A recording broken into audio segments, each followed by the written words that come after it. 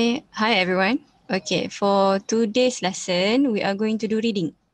So we are going to do reading for unit 4, which is being a teen in your full blast plus textbook. Okay, so we are going to do reading from page 52 of your textbook. So you can refer to your textbook. So let's read the discussion part first. Okay, let's read the discussion part first. Okay, do you think teenagers in your country get a good education? So teenagers is there, I've written there, remaja. So awak rasa teenagers in your country, negara awak, dapat pendidikan yang baik? Okay, what do you think? In my opinion, we do have a good education system, right? It's just that maybe we are not that developed in a way that maybe not to say we are too good, but we are getting towards a better system. Okay, kita mungkin nak lagi baik lah sekarang. Okay, let's look at the next discussion. What would you like to learn more about at school? Apa yang awak nak belajar lagi kalau di sekolah? What would you like to learn at school? Like for example, ada orang dia nak belajar pasal komputer, ada orang dia nak belajar pasal like, okay, let's see what would you like to learn more in school. Like for example, you can learn about, nowadays you guys are so into this online game, right? Online game. Okay, online games. Some of you would be, you know, professional gamers.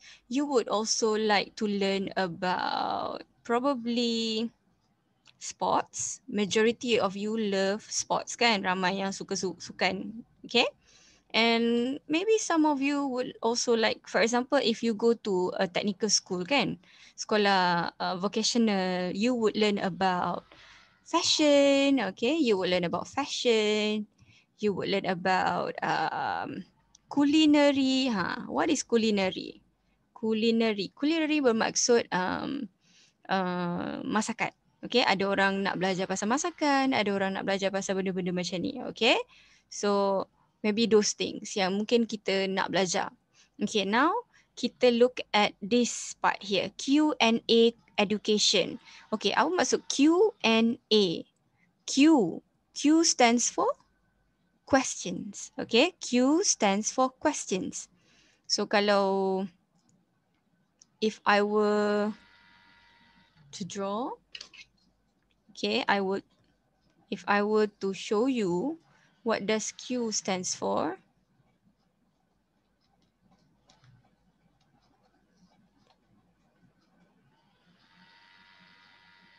okay, Q stands for question.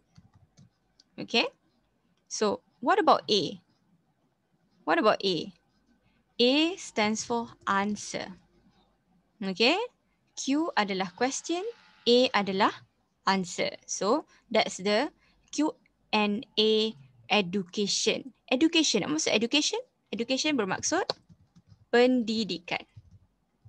Okay, pendidikan adalah education. Itu benda yang kita kena belajar dan kita kena faham lah. Okay, so I undo everything there. Let's go to the reading part. Saya akan baca, you guys dengar, nanti awak boleh buat awak boleh buat awak boleh jawab soalan yang ada dalam textbook. Okay, this Q&A education, cuba tengok, kita ada 1, kita ada 2 and kita ada 3, 4. Okay, 4 questions here. Sebab kenapa saya kata question? Dia ada tanda soal tu. Kita ada 4 questions. Kita akan baca question ni dulu. Probably ini bahagian question, ini bahagian answer. This is the answer part. You guys need to discuss this. Okay, kita look at question 1 dulu. Is it true that we use only 10% of our brains? Okay, this question is posed atau ditanya oleh Adrian Lewis from Newcastle. Is it true? True maksudnya benar. Adakah ini benar? We use only 10%. Kita guna 10%, sorry. Kita guna 10% of our brain. Kita hanya guna 10% saja daripada brain kita. Okay, adakah itu benar? Okay, this is the question. Jawapan mana yang kita kena cari nanti kita tengok balik. Now, look at number 2. Question number 2. I'm thinking of homeschooling. Okay, I'm thinking of homeschooling. So, homeschooling. Apa maksud homeschooling? Okay, homeschooling bermaksud, kalau saya tulis kat sini, belajar di rumah. Bermaksud belajar di rumah adalah, apa maksud belajar di rumah adalah, apa yang dimaksudkan dengan belajar di rumah adalah, this happens a lot in America. Normally in America, they will have this kind of thing. But I think some of Malaysians also do this kind of thing. Especially now, kita dah PDPR kan. Ramai juga mak ayah yang decide nak ajar anak sendiri di rumah. Dia tak hantar anak ke sekolah. So, homeschooling means that anak-anak tu belajar daripada di rumah saja. Dia belajar, mungkinlah ada tutor datang ke rumahnya atau mak ayah sendiri yang mengajar. Okay, itu yang mungkin yang berlaku. So, now, my children, I'm thinking, saya fikir, I'm thinking of homeschooling my children in the future. Children adalah kanak-kanak. So, children. Kalau singular adalah child. Tapi kalau children maksud dia ramai, lebih daripada satu. In the future, pada masa akan datang. Is it a good idea?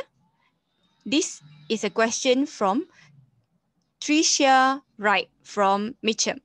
Okay, so dia tanya, okay tak? Good idea tak kita nak ajar anak di rumah saja? Okay, belajar di rumah saja, tak payah pergi sekolah. Is it okay? So this is the question. Awak rasa soalan ni mana jawapan yang daripada A, B, C atau D nanti? Yang mana jawapan dia? Okay, now question number 3. I read that by the year 2100, computers will have replaced teachers.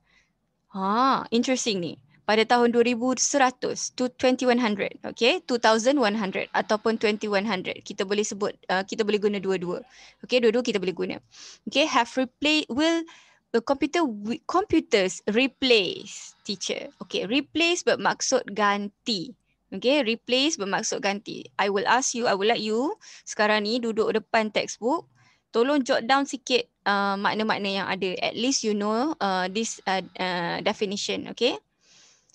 Replace teacher, akan ganti teacher. Is that true? Adakah ini benar? Adakah benda ni akan berlaku? Okay, maksudnya komputer akan menggantikan cikgu. Adakah this thing will happen? Okay, this question is posed by Phil Taylor, Stoke-on-Trent. Okay, now question yang terakhir. My cousin keeps telling me that Einstein failed at school. Ni gambar Einstein Okay, ni gambar Einstein. So Einstein adalah famous scientist yang sangat terkenal, yang mungkin kalau awak nak tahu lebih banyak, awak Google je. Awak akan tahu lebih banyak lah pasal dia. Okay, my cousin. Apa maksud cousin? Cousin adalah sepupu. Okay, keep telling me. Bagi tahu saya Einstein failed at school. Gagal di sekolah. Is he right? Adakah yang cousin saya cakap tu betul? This is a question by Rebecca Rose Leicester. Okay, now we are going to read the answers. Kita akan postkan, kita akan bagi jawapan which is the answer for each of the questions. So can we look at question 1 dulu? Answer 1 dulu. A. This is very unlikely. Unlikely maksudnya mungkin tak boleh jadi kot. Benda ni tak munasabah. Okay. Teachers are more than just machines. Okay. Cikgu lebih daripada mesin. Okay. Bukan mesin saja. That provides learner with information and correct exercises. Yang menyediakan learners. Yang menyediakan. Provide, sediakan. Learners adalah awak lah. Pelajar-pelajar. Okay. Orang yang belajar kita panggil learners. Belajar, learn. Orang yang belajar, learners. Okay. With informations and correct exercises. Okay. Cikgu ni bukannya hanya sediakan information saja ataupun bagi exercise atau latihan yang betul. They show student how to use information. Mereka menunjukkan kepada pelajar bagaimana menggunakan informasi, help them, bantu mereka with their individual needs. Individual maksudnya yang personal, seorang-seorang, bukannya secara berkumpulan. Needs adalah keperluan. And questions as well as notice if someone is experiencing problem. Okay, so probably cikgu pun akan tolong mereka yang ada keperluan yang tersendiri ataupun ada soalan yang tersendiri, as well as, dan juga notice, sedar, realize if someone experiencing problem, jika seseorang menghadapi atau mengalami experience masalah. Computers cannot provide this human and emotional side to learning. Okay, computers tidak boleh menyediakan manusia, human, and emotional side to learning. Okay, emotional, betul. Computer ataupun machine, they don't have emotions, right? We human, kita ada emotion. So that's why kalau kita belajar, kita juga belajar, orang kata apa? The emotion part of it. So cikgu kalau computer, they will not provide us with that. Maybe like a real human teacher would provide you with that, right? Okay. Also, students get distracted. Okay, distracted bermaksud terganggu, distract, terganggu easily, mudah terganggu. So, if teachers wasn't there to get them to pay attention, who would? So the idea that looking at you guys now, I'm not sure how you guys are learning now, where are you now? But the thing is, if there's no teacher in front of you, sometimes you are distracted. Tak ada cikgu depan awak distracted. Awak tak nak dengar cikgu cakap apa kan? So kalau siapa nak bagi awak, who would like make you pay attention? Siapa yang akan buat you pay attention, right? So the teachers are going to help you in that case, right? Okay, continue. Where am I? Okay, sorry. Learners might just remain in front of the screen without getting any work. This could happen to you. Okay, learners, pelajar mungkin duduk depan screen, depan komputer without getting any work, tanpa belajar langsung. Okay, without getting any work done. Maksudnya duduk depan komputer tengok saja, tak ada benda yang siap pun. However, it is true that as time goes by, we will see more and more learning taking place on computers and teacher will work alongside them. This is so true. Look at what I'm doing now. I'm using YouTube. I'm using Zoom meeting. I'm using a lot of like these technology devices, like technologies nowadays, actually to be connected with you guys at home. Looking at our situation now during this pandemic, dalam masa pandemic macam ni. So this is one of the way for me to be connected with you guys. Antara salah satu cara lah untuk saya, orang kata apa, berhubung dengan awak semua. Okay. Nak sangat you guys belajar. So same thing. Saya nak awak belajar. So I hope you guys learn something lah. Rugi sebab kita tak dapat jumpa face to face. But I hope this is one of the way that could make you learn something. Okay. Kita dah divert tempat lain. So kita continue balik. Now. So this one, teachers, okay, now, A. So which one would be this A, awak rasa mana jawapan yang sesuai, soalan yang sesuai untuk A? You guys answer on your own dulu. Nanti you guys answer this on your own. Okay, let's read B. This is a popular belief. Okay, ini adalah kepercayaan. Belief adalah kepercayaan. Kepercayaan yang sangat terkenal, especially by those who are trying to prove the existence of psychic power such as telepathy. Okay, this is kepercayaan yang sangat terkenal. Sometimes orang percaya benda-benda macam ni. Ada orang macam kalau like Malay people, they will believe this like, you know, like benda yang tahyul, this kind of a bomo kind of thing. So belief adalah kepercayaan. Okay, so especially by those who are trying to prove the existence, especially untuk mereka yang cuba membuktikan the existence, kewujudan psychic power. Okay, kuasa-kuasa psychic ni, kuasa-kuasa macam contoh like boleh terbang, benda yang tak logik, those kind of thing, like macam superpower, macam Superman, those kind of thing. Okay, such as telepathy. Okay, telepathy means what? Orang boleh baca apa dalam kepala otak kita. I guess like telepathy. Like people say that people who are twins, they have this telepathy. Meaning to say if one of the twins sad, the other twins akan rasa macam saya rasa sedih juga. So the telepathy is there. Okay, that is like psychic power kind of thing. Okay, they say that as we use only 10% of our brain. Mereka kata bila kita guna hanya 10% daripada otak kita, brain, we will be capable of we will be capable of incredible things when we actually start using 100%. Dia cakap kita mampu, capable of incredible things, perkara-perkara yang hebat, yang menakjubkan when we actually start using 100%. Bila kita menggunakan 100% daripada kita punya otak. Okay? People probably got this wrong idea. So this is wrong. Okay, orang mungkin dapat idea yang salah from scientific discoveries in the late 19th century that showed that only 10% of our brain is working actively at any one time. Okay, this is what dia cakap pasal pada zaman 19, zaman kurun ke-19, late kurun ke-19.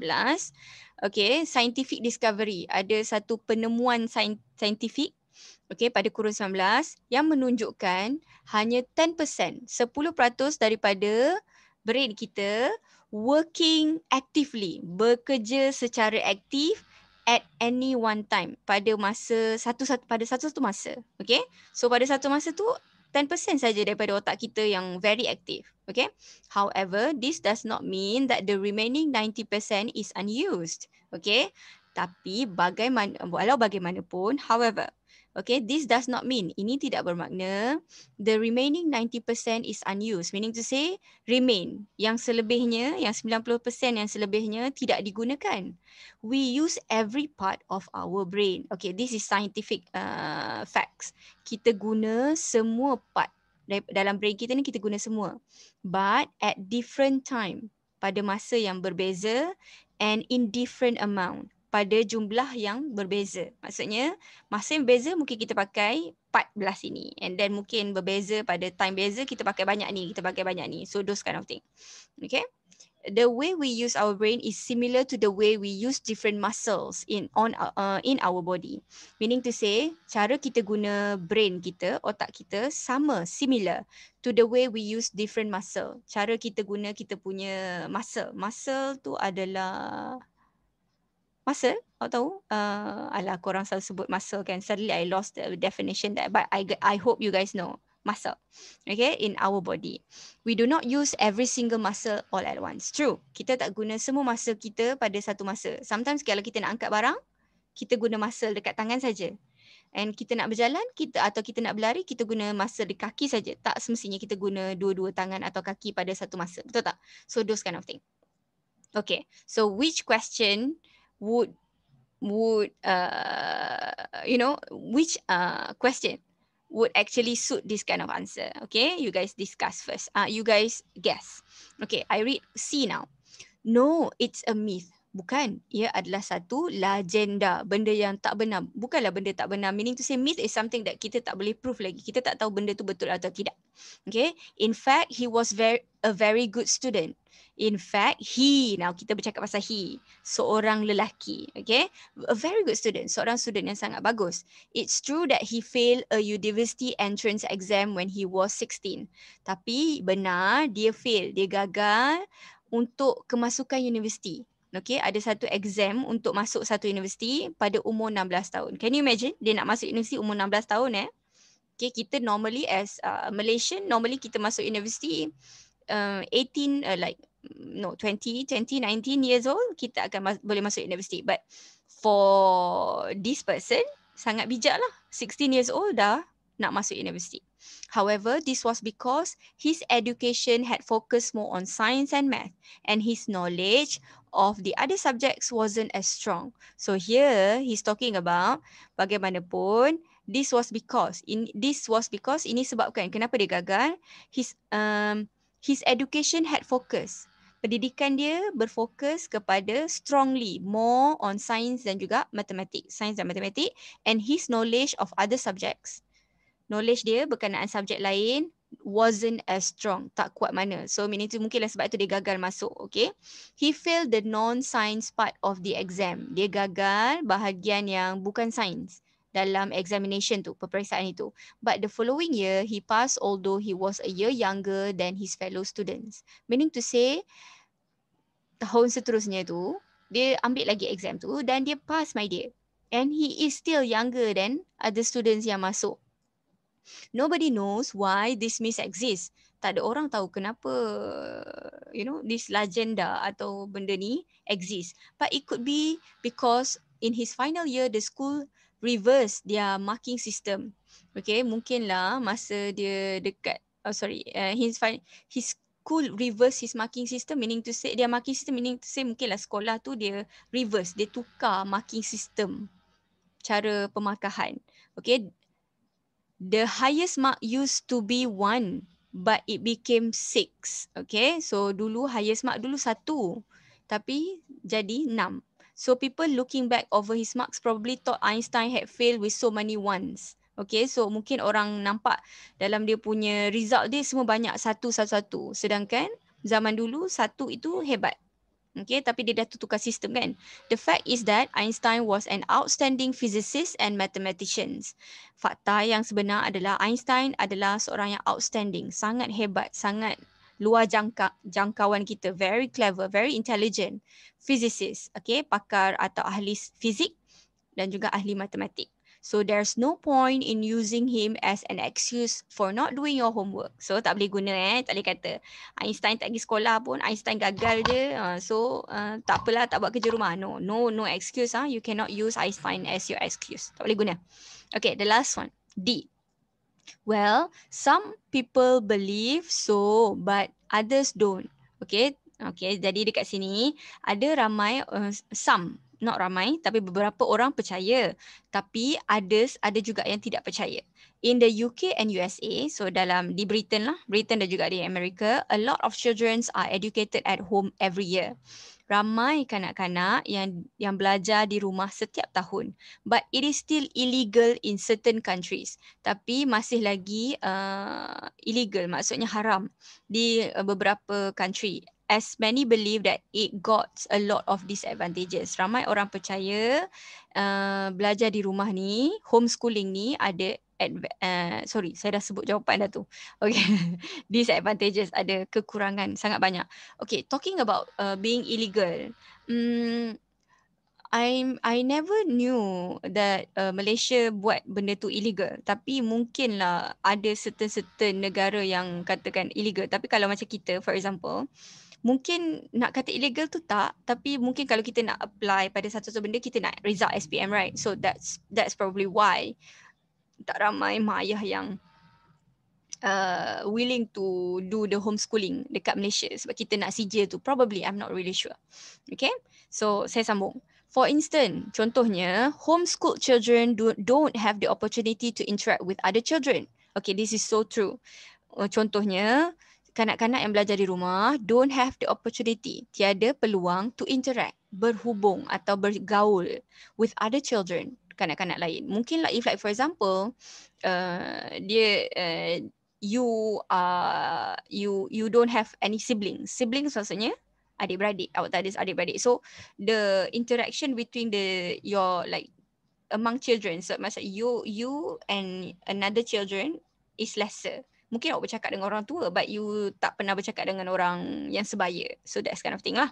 Okay, supporters of homeschooling say that their children don't actually miss out on anything as they spend time with their siblings and also take part in different social events where they interact with people of all ages. Okay, untuk supporters, orang yang menyokong homeschooling kata, their children, kanak-kanak mereka don't actually miss out on anything. Maksudnya tak terlepas ataupun tak terlepas peluang untuk apa-apa pun as they spend time, sebab dia meluangkan masa dengan adik-beradik, siblings yang saya cakap tadi. And also take part in different social events. Take part maksudnya join, participate ataupun menyertai different social event. majlis-majlis, contoh macam jamuan, macam gotong royong, that is what we call as social events. Social means that orang boleh ada, maksudnya majlis atau kerajaan yang orang boleh bergaul. Okay, this kind of thing lah. Where they interact with people of all ages, di mana mereka boleh bercakap atau interact, okay, berhubung dengan orang setiap umur punya ni lah. So maybe yang tua, yang muda, okay, this kind of thing. Homeschooled children are able to work at their own speed, okay. Kanak-kanak yang belajar di rumah boleh bekerja atau buat kerja pada orang kata apa, kelajuan atau speed dia mereka sendiri. Dia tak perlu macam tergesa-gesa. And receive more attention than in the classroom, dan menerima lebih perhatian berbanding dengan classroom. This is true. Like for example, kalau like for example awak belajar di rumah and then mak awak mengajar awak, so your mom only have you to pay attention to. Like for a teacher, probably in classroom, they will have like 30-40 children. Ada 30-40 kanak-kanak. So they will not be able to give the same amount of attention. Mungkinlah attention to a teacher to you mungkin tak sebanyak yang your parent boleh bagi dekat awak. Okay, however, homeschooling is not easy. Okay, tapi walau bagaimanapun, belajar di rumah bukan senang. On the parents, pada ibu bapa awak. As it means that either the father or the mother can't work full time. So meaning to say, if you are homeschool, your father or your mother tak boleh bekerja full time. They need to pay attention to you, which can create financial difficulties. Mungkin akan mencipta atau menghasilkan atau membuahkan financial difficulties means masalah keuangan. Financial maksudnya keuangan. Okay, for many families, banyak keluarga yang ada masalah ni. Kalau you guys are kaya, probably this is not gonna be a problem for you. Tapi if like normal family, this is gonna create a problem. It also requires a lot of organization, time and planning by the parents who teachers their children. Okay, they akan requires a lot of organization. Banyak orang kata apa, awak kena organize, banyak susun, banyak benda lah, plan. You need to plan. Organization, time and planning. You kena plan by the parents untuk yang mengajar kanak-kanak mereka sendiri. So in the end, it's up to you. So at the end of the day, up to the parent lah. Dia nak mengajar anak dia di rumah atau tidak, or dia nak hantar anak di sekolah, it's up to them. So now I've done with the reading. So what I want you guys to do as your homework is try to match the question and also the answer. And also please answer this question. Question D, question E. Okay? Question D and question E in your book 1. Okay, book 1. So do this and this in book 1. Okay, I think that's all for today's lesson. Make sure you finish this one. And I hope to see you guys in the future. Okay, bye-bye.